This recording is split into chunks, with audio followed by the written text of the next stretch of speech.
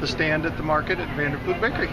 We have a variety of breads. I've got turnovers, Dutch letters, puff pillows. Some of my best-selling breads is the apple cinnamon pecan, raspberry streusel, my sourdough.